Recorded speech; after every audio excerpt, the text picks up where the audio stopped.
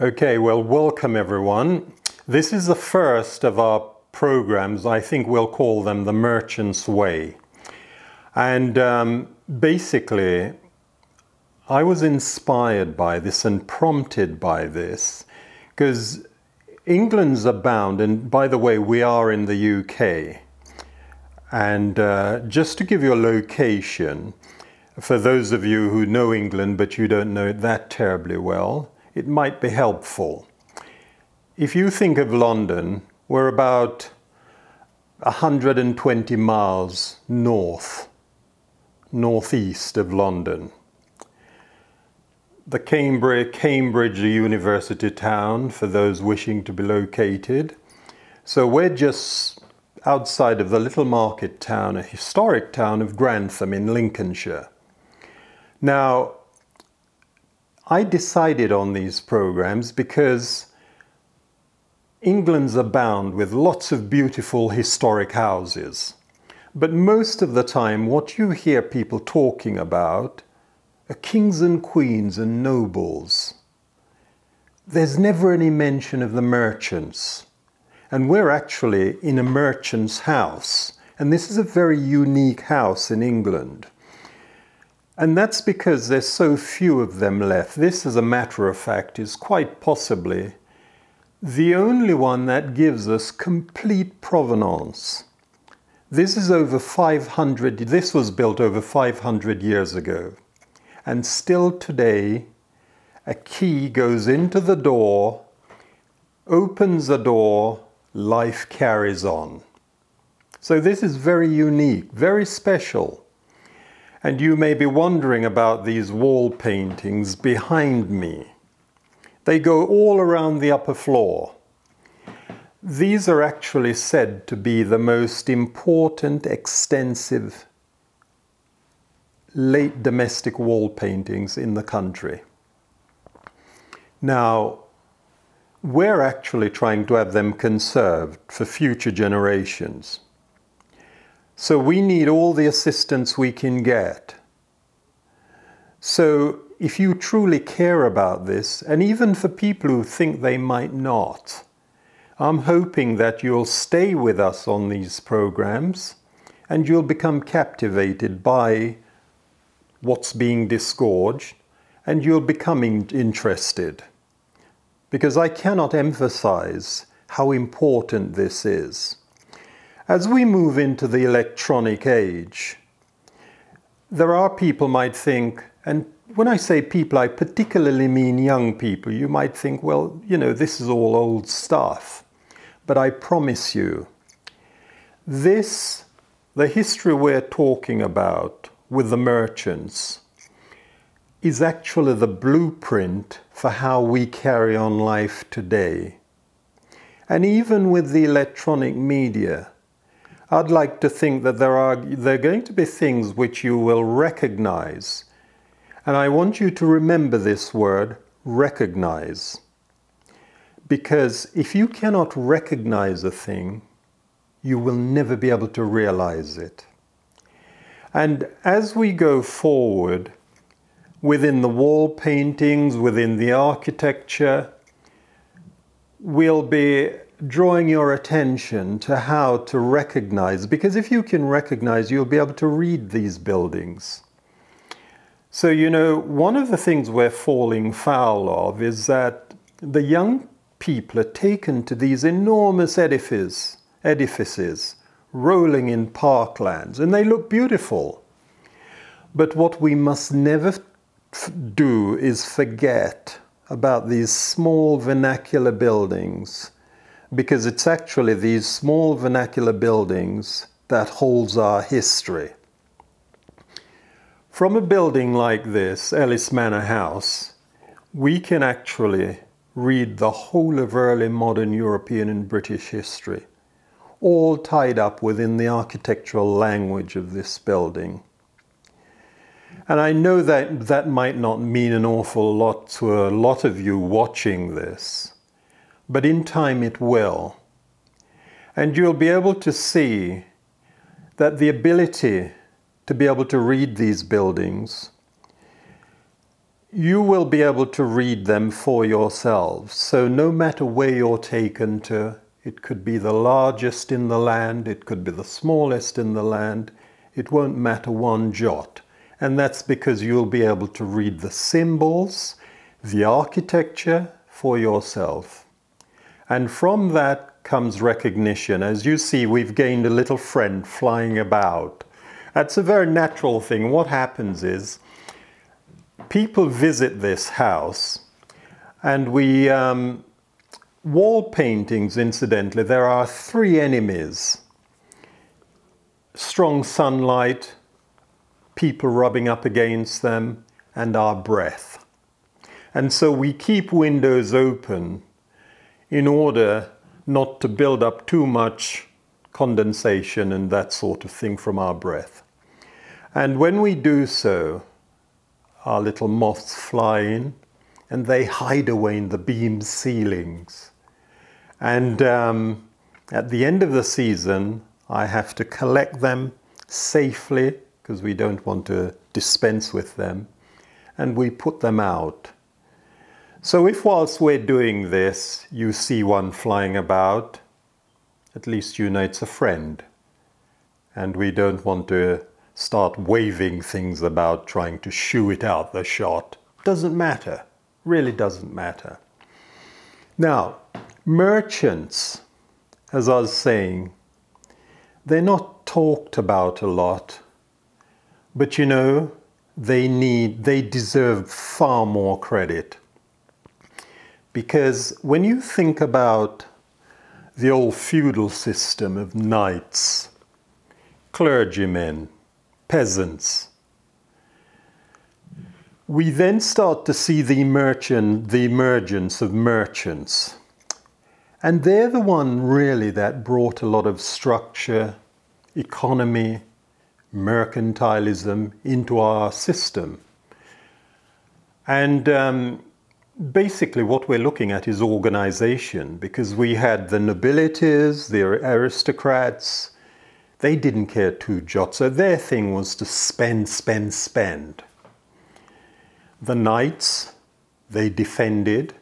The clergy looked after our souls, the souls of the people. And of course the peasant was responsible for the feeding of the people. But you see, with the merchants, there's a word which was used: usury. They were considered parasites because they thought they were all for themselves. Money, money, money. But you know, away from that, they brought structure. They're really responsible for some of our finest cities. Today we visit, some of us who are fortunate enough, we visit these cities. Venice, Flanders, and I could go on, but just to give you an example, a couple of examples.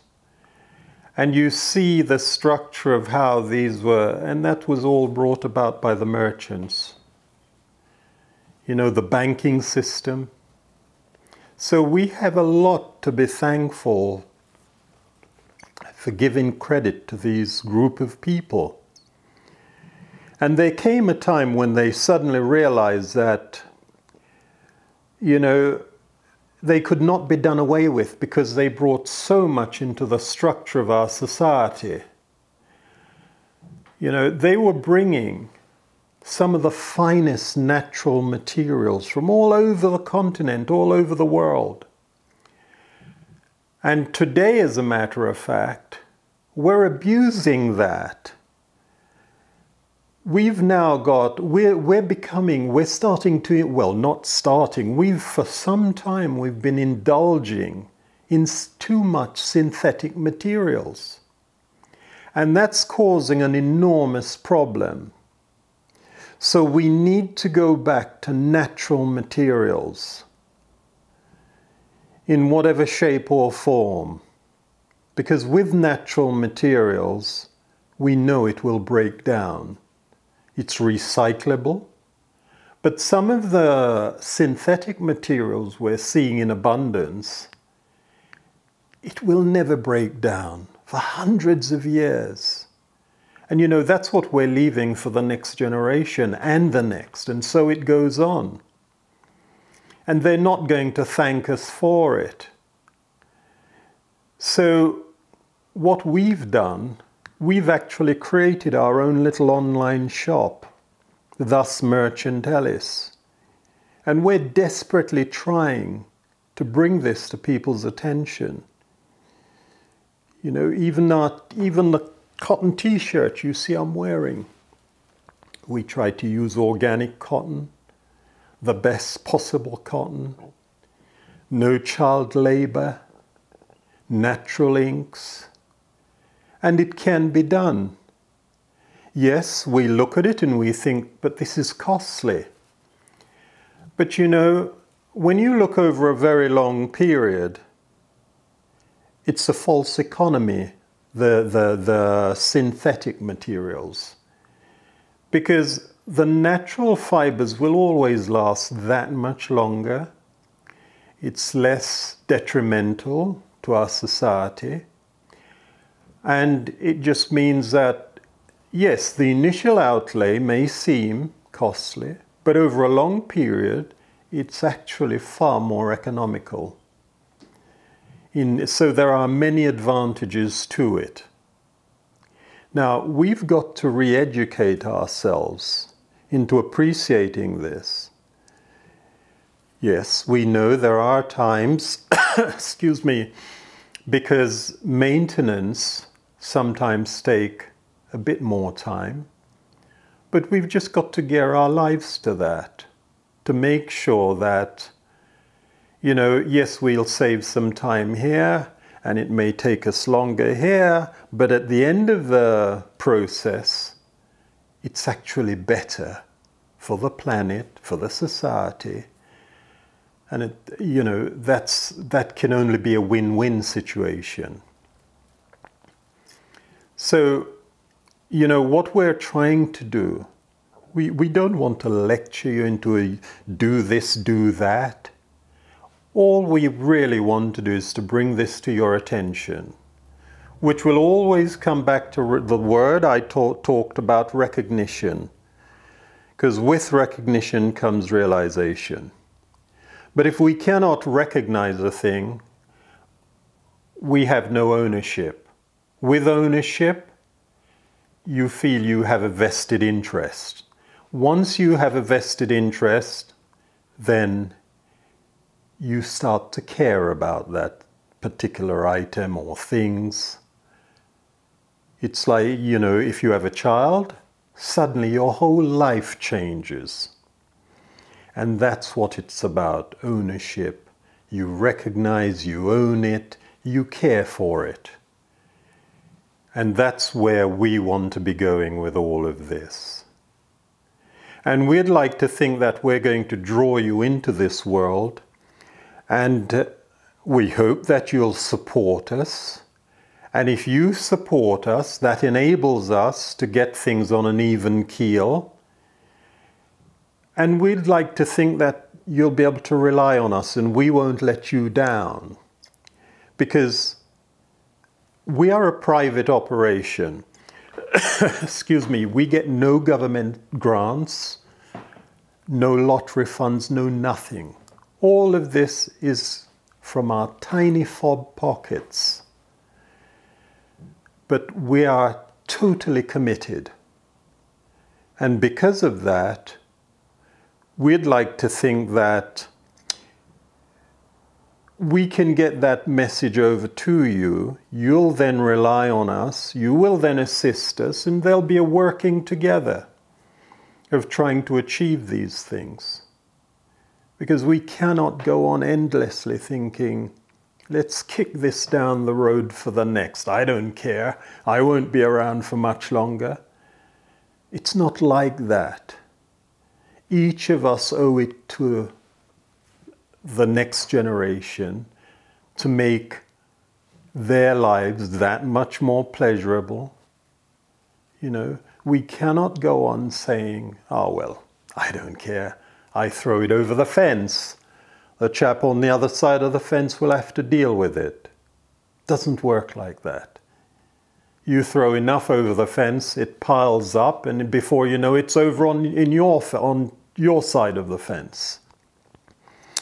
So it's a long-term task, but we need to have a consciousness about how we're going to solve this. And, that will only come about by us working together. Now, I briefly mentioned some of these other wonderful cities. And, one of the trades, in all of these other cities, they all have their special trade. Glass, but for us in England, leather, but for us in England, it was the wool trade. That's what really saved England, the wool trade. There was a time when 50% of the wool leaving England was said to be worth 50% of the land. Can you imagine that? Today it doesn't seem as if we can get rid of wool. But then, wool was king. It's a natural fiber. And it's slowly, there are certain groups trying to get a resurgence of this. It may never come back to where it was, but people will in time see the benefits of it. If you go back, way back to Pompeii, Herculaneum, when we had those terrible disasters, the eruption of the volcano. And you can see, if you look at some of the figures, they're like suspended. And because all of the garments they were wearing, it was natural fibers. And so for that, it's a retardant. It's kept them in a shape, burnt onto them.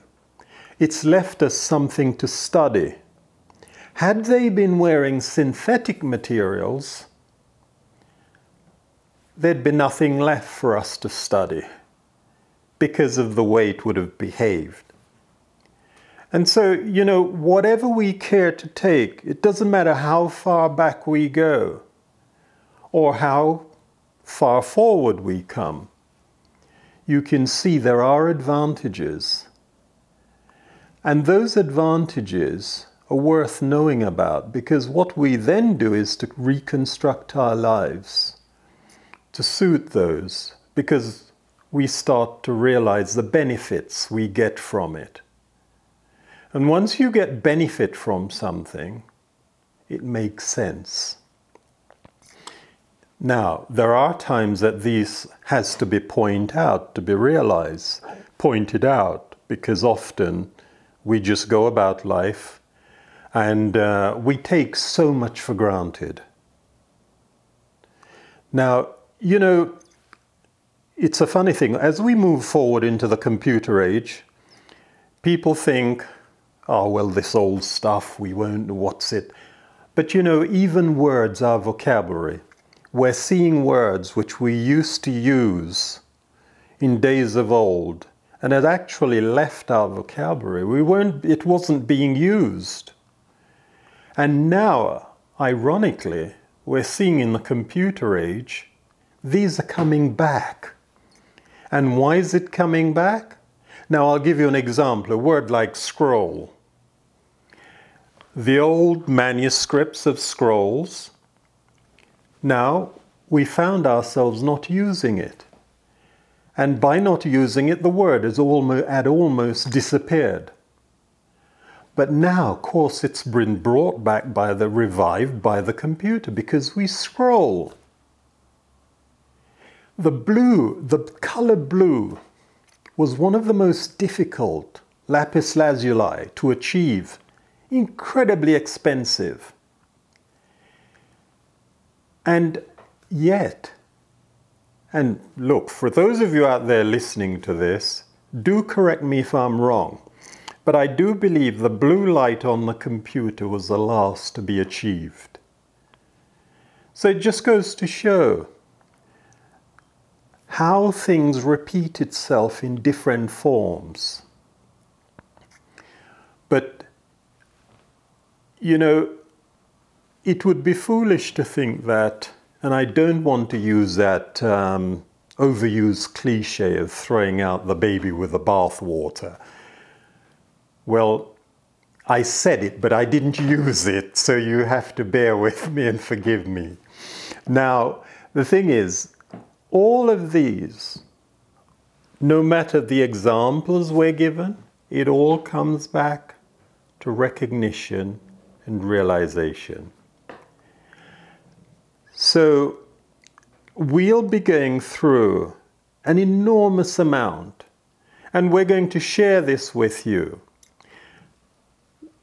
Now, obviously, we're within the building, and this is our painted chamber.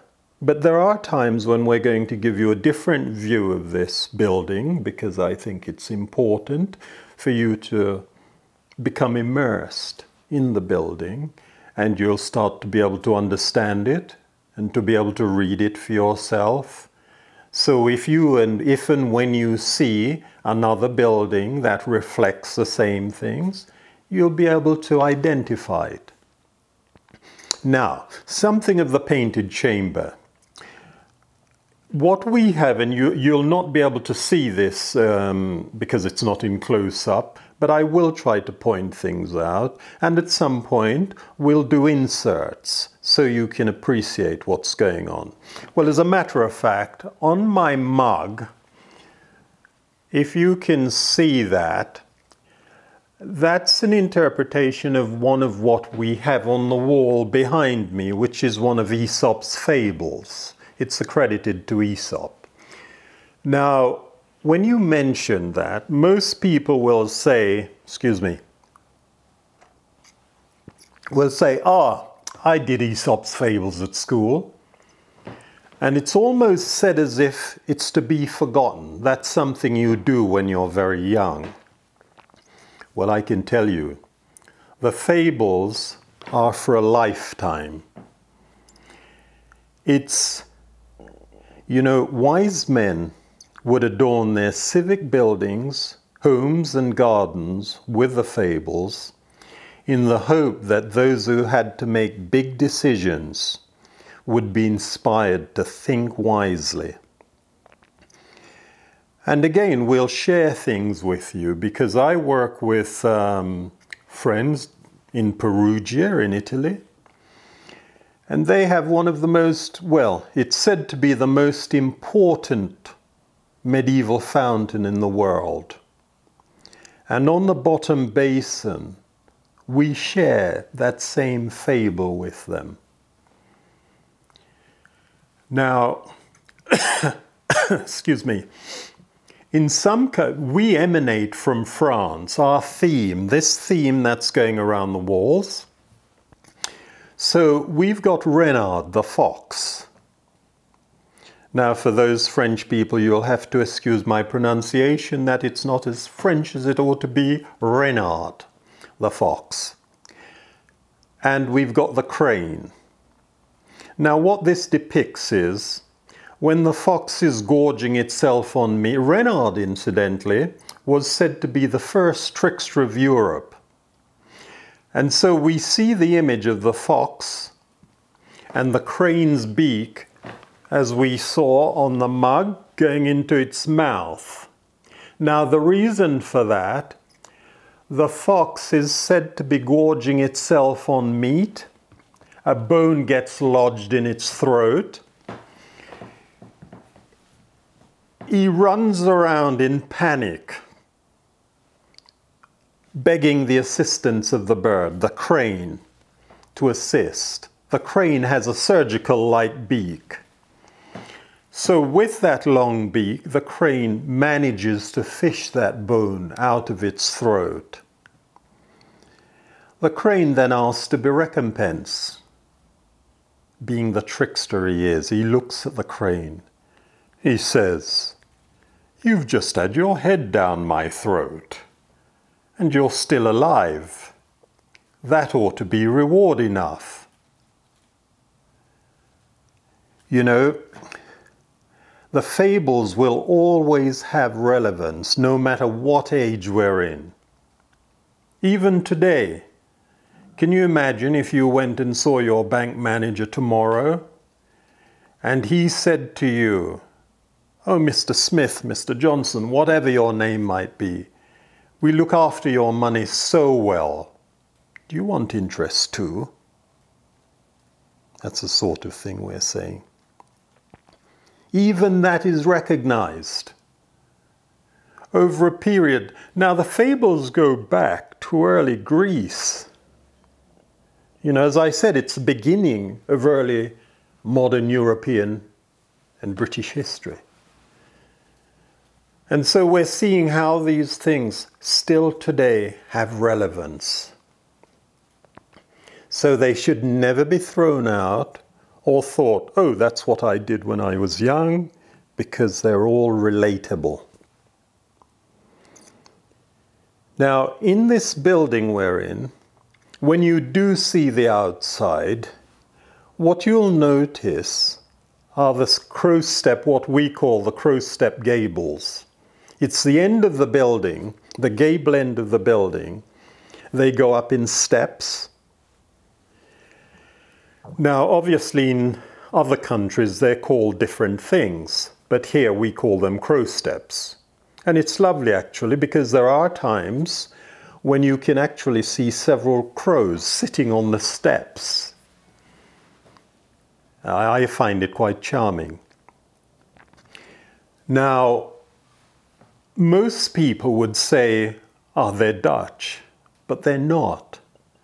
There are the Dutch gables, which are actually rounded, or you sometimes get the bell-shaped. And you do get them, the crow steps as well, in the Netherlands. But you know, they can be seen all around the Baltic Sea. Now, I know I did say and I do say that this is a rare building in England today. But if anyone knows of Cheapside in London, Cheapside was said to be our first high street in England. And even, you know, when documentaries are made or period films, and it happens to be in the centre of London or even Cheapside, we never see any step gable buildings. They will just fill them with half-timbered houses. And you know, it's not blame, but it's how one loses one's history. Because there are downstairs, and at some point we'll show this to you, we've got like a lithograph of Cheapside in about 1548. Edward VI Coronation Procession. And along Cheapside, what you see are the buildings with their, just like this, their crow step gables and their lookout towers. Those were fashionable at the time. But you know, come 1666, the Great Fire of London, all gone, obliterated. So today, Ellys Manor House stands testament to all of that. We have total provenance in this little building. And there are lots of symbols we'll be showing to you. Like, for instance, we have the merchant. You know, when the merchants, Calais was our main port. All the wool went down to Calais and from there distributed across.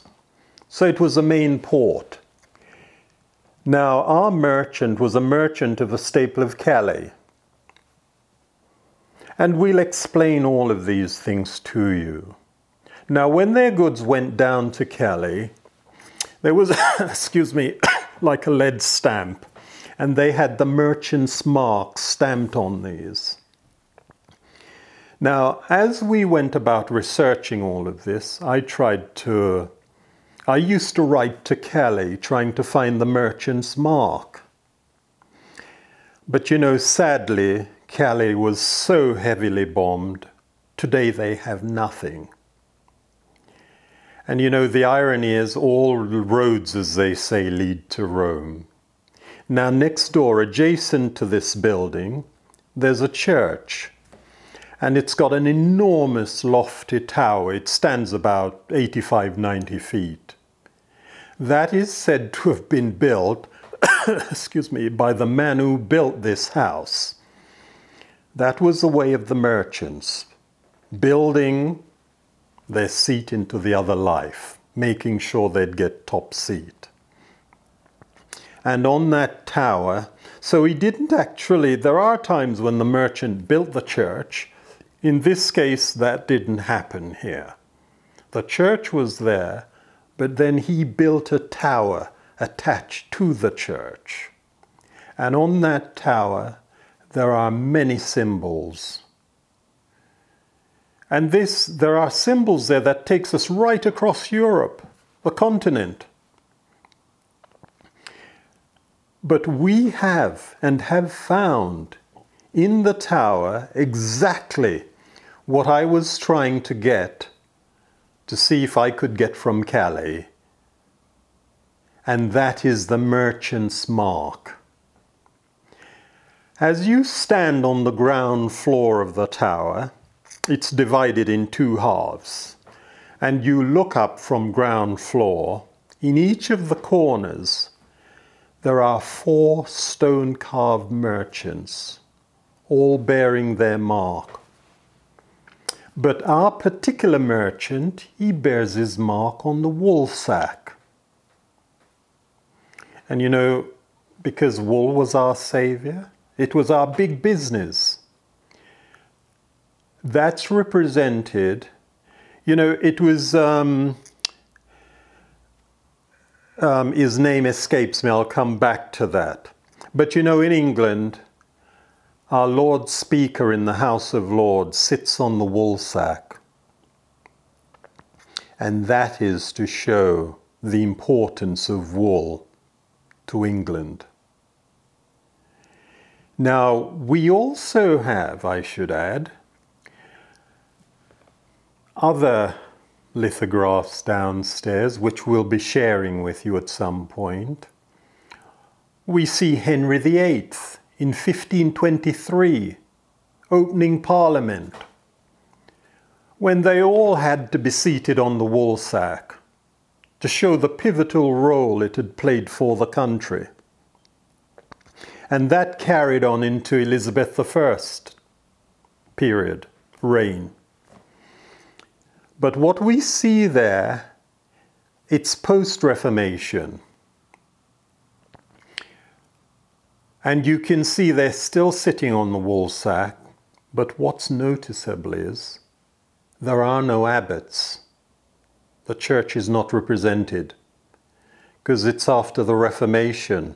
They've all been turfed out, I guess, to the abbeys.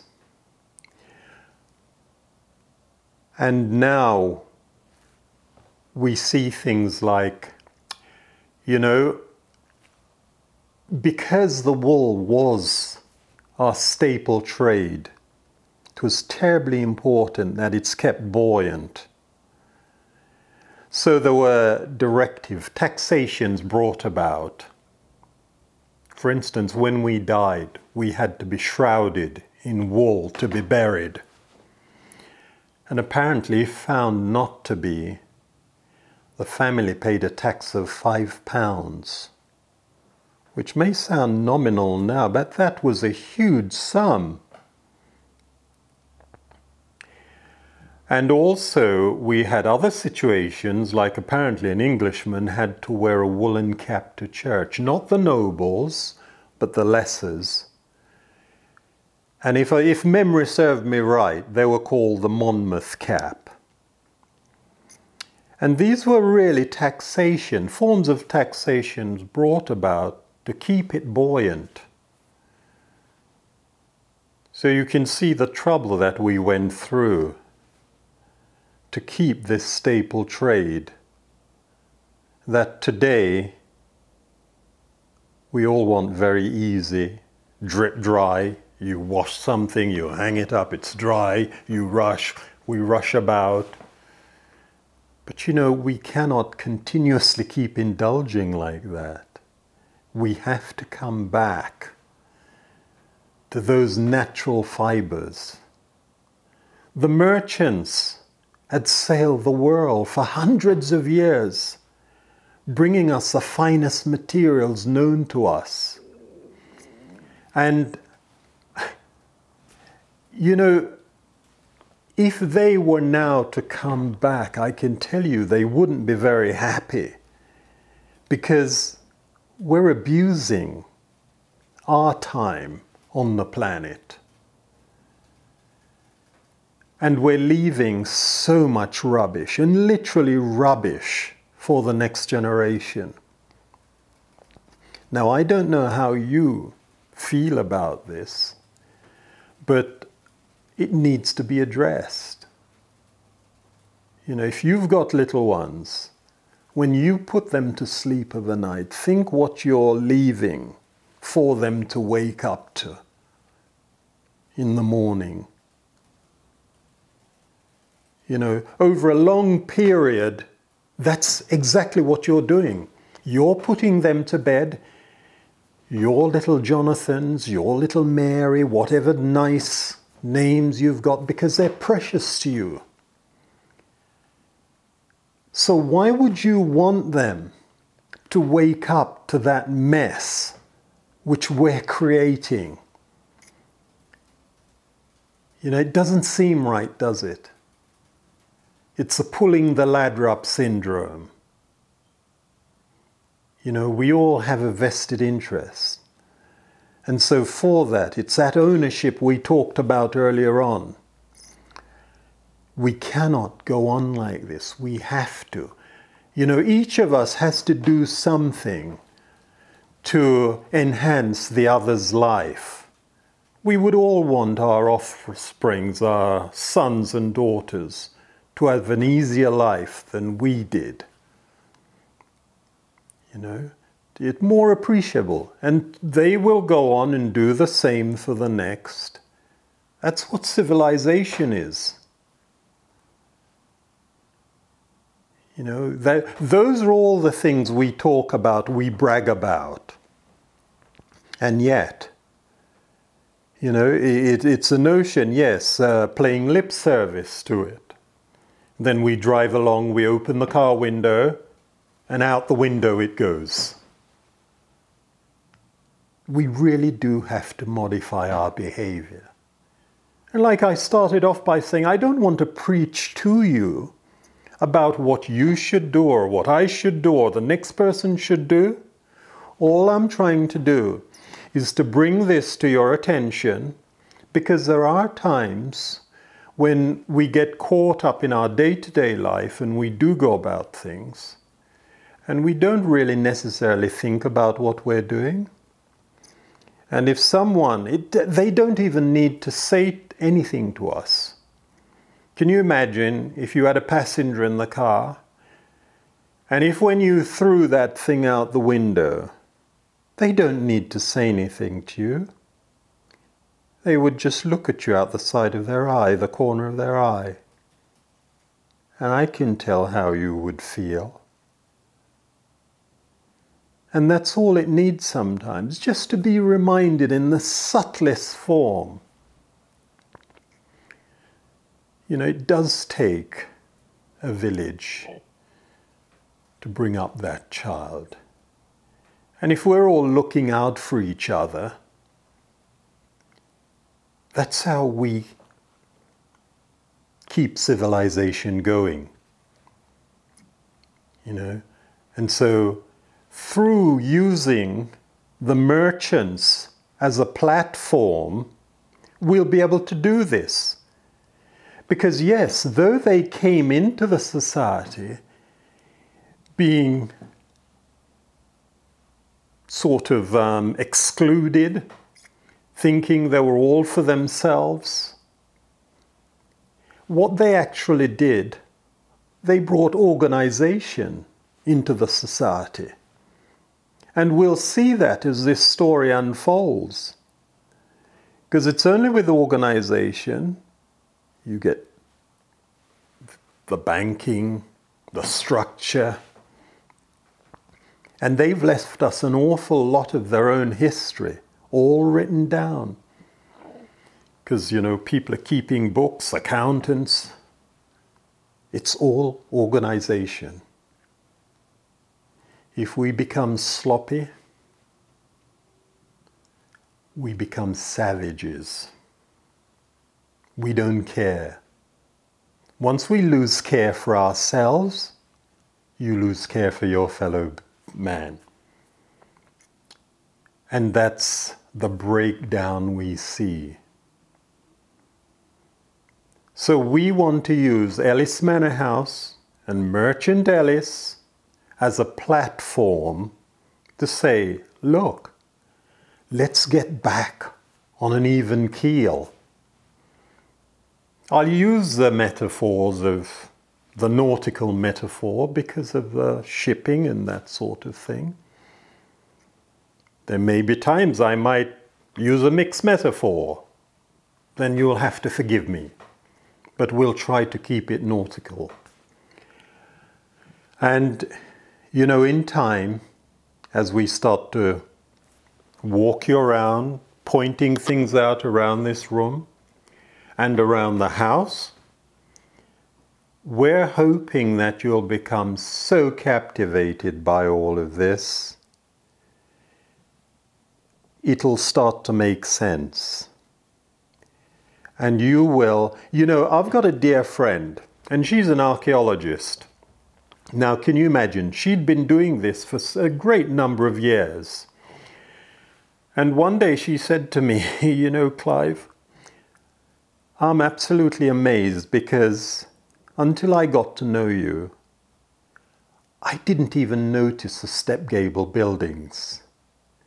And now everywhere I go, I find myself looking up at step gables or looking up at the gable end of a building to see whether they're stepped or not. And that's what we're trying to do, you see. Now, I didn't badger her into step gable buildings. It's just that she became aware. And once you've become aware of something, that's it. You notice it. And if you notice it, you may want to know more about it. And in time, some people, it's enough just to know, and others will get much deeper into it. And you want to find out more about it. But we want, for this voyage, for you to come on this voyage with us. And tell your friends about it. Tell your family. And see if we cannot create this enormous movement of people acting and doing things together. Doing something which can only enhance our lives and our future generations' lives. You know, this, if something's worth doing, then it may take more time, but in the end, I don't think you'll be displeased with what comes from it. You know, so I just hope that for those of you who've stumbled onto this, you've found us, tell your friends about us, tell your family, and keep an eye out, because this will be the start of something new. Thank you for your time, and we hope you've enjoyed our first program, and we look forward to engaging with you further.